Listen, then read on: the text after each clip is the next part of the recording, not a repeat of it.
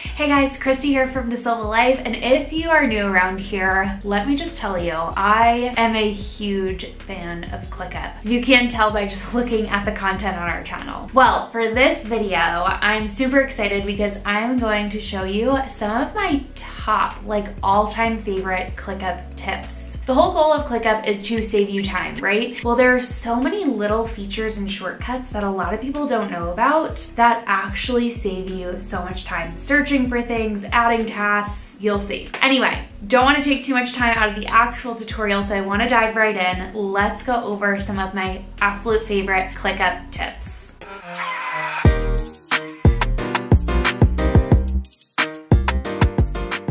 Favorite ClickUp tips, let's go. So ClickUp obviously is a powerhouse for all things productivity and organization, but there are so many things as well that ClickUp will do to save you time and energy, right? So some simple things that I want to show you, a couple features that are really helpful, and then also some ways that I've set up and utilized ClickUp to also just save time. Okay, so first let's start with two of my top things. Number one is minimizing tasks. So you know when you're on the internet and you minimize a tab because you're like, I want this easy access, but I don't want it in my face right this second, I have to go into something else. You can actually do the same thing with tasks. So if I click into a task and say I'm working on this and I say, you know what, I'm gonna be working on this today and I just wanna make sure I have it easy access, or I need to go pop into a document or something to get information to do this task, you can actually click this minimize button right here and it's gonna go down into your task tray. Now, it may not look like this at first. If you go into this shortcut menu, if I unpin the task tray, it's gonna look like this and it'll say you have one task here and then it'll come up in a list. So let's do another one. If I minimize this task, now you're gonna see I have two here. You're gonna see what the name of that task is, and then this is just color coding the status, right? So one is in progress, one is ready for review. And so I prefer it pinned down here below so I can see okay, here's what I'm working on, but this is totally preference. And now you'll see if I click into these tasks, now I can easily just click and switch back and forth. And now I can also go into somewhere else. Let's go into this client dashboard and I'll be able to access this task here as well. You can also do this with a doc, which is really amazing too. So just a simple tip, but honestly can make the world of a difference. So then if you want to X out of these, you can then just click X and then nothing left in your task tray. You can also, let me show you one more thing. If I go back, you can also switch them around. So if I minimize these two, then you can kind of line them up and switch the order, etc. Okay, so that is the first tip. Now let's move on to the second tip, which is the favorites bar. So again, you may access certain things most often. Maybe there's something you access every day, or maybe there's a task or a project that you are currently focusing on, and you want to always have the quick link right there to save clicks and time, right? So this is where your favorites bar comes into play. Now yours is gonna look like this at first when you're in your account, and you can, again, have it as a drop down, or you can pin it to the top just like you would a bookmark bar.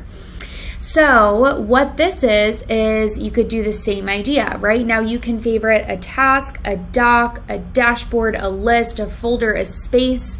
Really, what are the things? Maybe you have a whole client space and you want to favorite that because you click in there every single day, right? So to add something to your favorites bar, you'll just click over the three dots, click add to, and add to favorites. Now you're gonna see this is up top. Let's try it with a list. So say this episode brainstorming list. I can click list settings, nope, just kidding, right here, add to favorites. and this is going to be up top here. So then if you right click on these, you can either unfavorite it or you can rename it. So sometimes I have mine as like just emojis to save some space up there. And it won't affect the original task or dashboard or the name of that. This is basically just like your favorite's nickname. So now when you see when I click into these things, I'm just able to access them super quickly, bounce back and forth between them, right? So then I can go ahead and unfavorite this. It won't be there anymore. Same thing with this, whatever you want to do. Okay, so that is the favorites bar. Now let's talk about the everything view calendar. So this is something that I have set up for myself and each of my team members, and we also tell our students and our clients about this because it makes it so easy to see your capacity. So what we do is if you go on the everything level, this is where it's going to pull information from your entire workspace, right? A lot of people don't use the everything level at first because they're like, wait, this is what it's going to look like at first. Let me show you. If I add just a random list view, it's going to bring in all the information from my entire workspace, and it'll be like, hold on, I don't know why I need to see all this. It really isn't helpful, right? But what you can do is filter out this information to say, okay, in my entire workspace, what do I want to see? So we've created calendars for every single team member and then name it, right? So I made Christy's calendar, and then I put a filter that the assignee is me. I also make sure that I show subtasks, and then I also like to show priority and tags, sometimes time estimates as well. And this way I'm able to just have one calendar that says, okay, this is what I have to do today, this week, this month. And you're really able to see like holistically what you have going on in your schedule. From there, you're also able to bring things from date to date, move things around super easily. And then if you create these for team members as well, then you're able to click into their schedule and see what they have going on. Another thing about this, so this is what I check literally multiple times a day, at least once in the morning and evening. And so I also make sure that I favorite this to my favorites bar. It's literally always my first one in my favorites bar because I'm always gonna click into there to see my schedule. So another thing that you can favorite, you can also favorite a specific view. Okay, so that is the everything view calendar. Now let's move on to another amazing feature for one of my favorite hobbies, brain dumping. So a lot of times, right, we may have a list where we're brain dumping or a document or something where it's like, you know what, I just need to get these thoughts out on paper. I don't want to lose them. But then we end up forgetting where we put those things. One of the best places to store these ideas is in the ClickUp Notepad. So again, this is not going to be pinned, but if you do pin it, it'll show up here. And this is where basically you can see all the things I have here. You can just create different notes for your different brain dumps and ideas. So let's just call this one new note. And then in here, you're able to just write anything you have going on, right? Whoops, that just changed my view.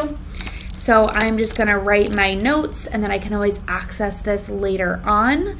Another thing that you can do, another feature within ClickUp is slash commands. If you do /, you could see all these different shortcuts that you can do to write, right? So I could do checklist, I could do tables, etc. Check out slash commands, they are amazing, totally help you save time.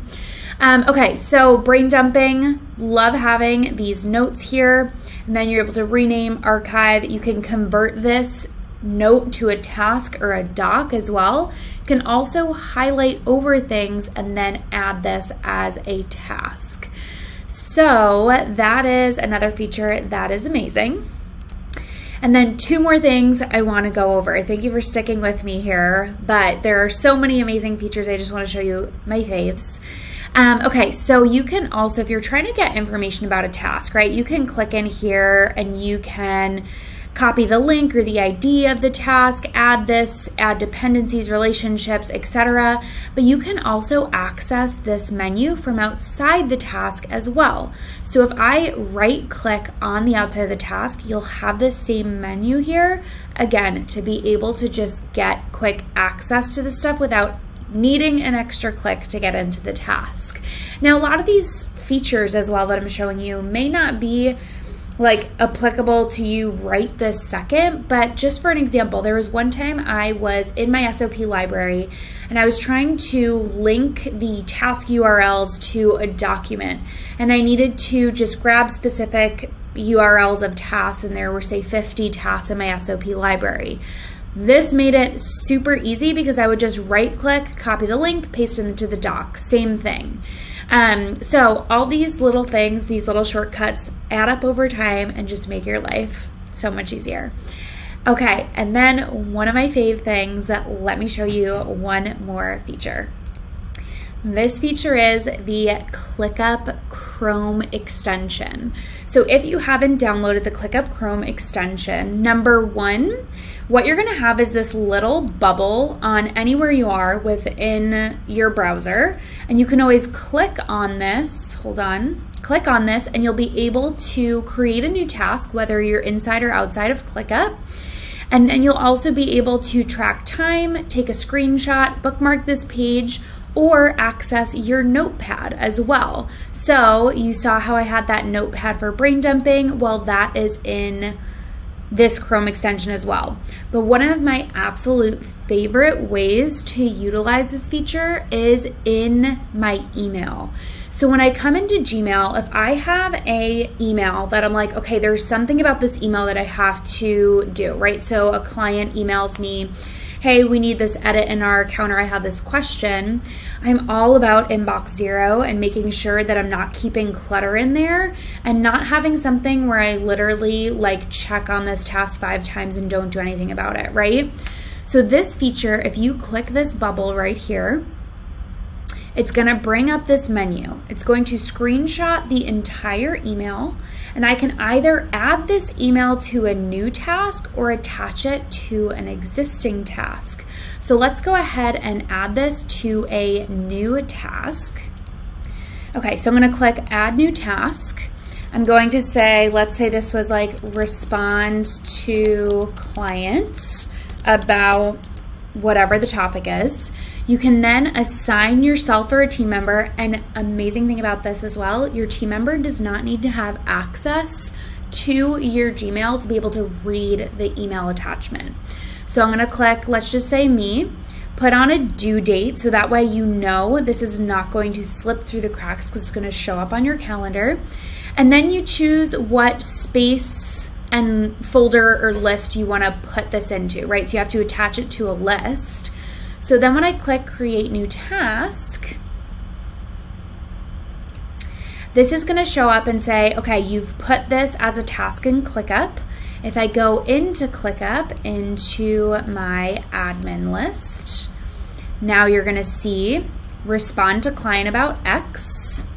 I click in here, I'm gonna be able to see the attachment, right? The entire email, and then I can go ahead and open this up in Gmail and it'll be right inside my inbox. Talk about a time saver and the mental energy that it just takes away from worrying about things getting lost in your inbox. So then you can also click in here as well, and then it'll bring you straight to that task.